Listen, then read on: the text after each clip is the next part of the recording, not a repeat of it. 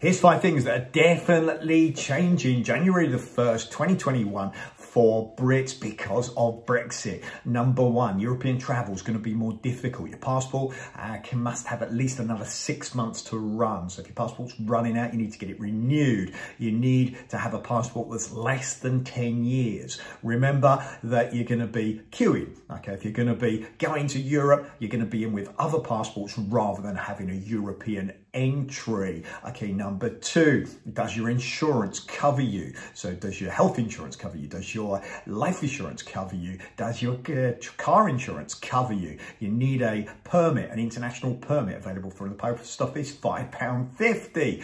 Okay, does your insurance cover you is number 2. It probably doesn't unless you've checked, so make sure that you check. It's definitely a change of rules for insurance, driving, health insurance, car insurance from January 2021. Okay, number 3, phone. It does roaming. Is roaming allowed for a start? Okay, well, it's probably allowed with your phone, but check it. But you won't be able to download data free of charge. So lots of UK contracts allow you to do that. And that changes, 100% changes January the 1st, 2021. Okay, next, expats. It's more difficult to become an expat. Immigration is going to be based on a point system if you're coming into the UK. So you've got to have a certain number of points to qualify to immigrate to the UK. Of course, if you want to go in the other direction, then it depends on the country that you're going to. European rules previously was freedom of movement, freedom of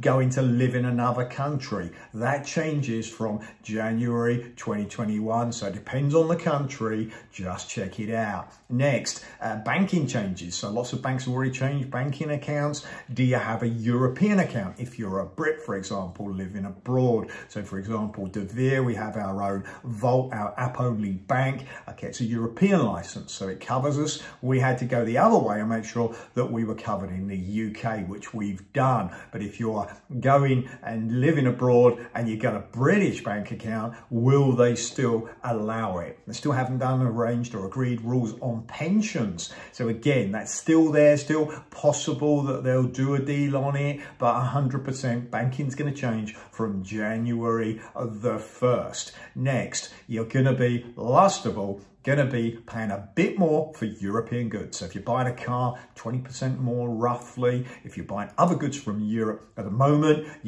there's no taxes for goods coming either way. January the 1st, whatever they agree, one way or the other, you're going to be paying a bit more for European goods. Okay, is it good for the UK? Is it good for Europe? Short term, it can't be. Longer term, okay, as I've said many times in my press releases and various commentary and videos, okay, we won't know for a long time. Why won't we know for a long time? Well, we won't know because we'll see what happens with Europe. You know, if Europe starts to have its own problems, and of course you've got many countries, many different tax rates, many different ways of looking at things. If Europe starts to fall apart, Britain may be better to be outside. Short term, okay, there's going to be challenges. No question, challenges for Europe, challenges for the UK, but okay, the decisions have been made, certainly at the levels we're talking about today. We know that certain things are definitely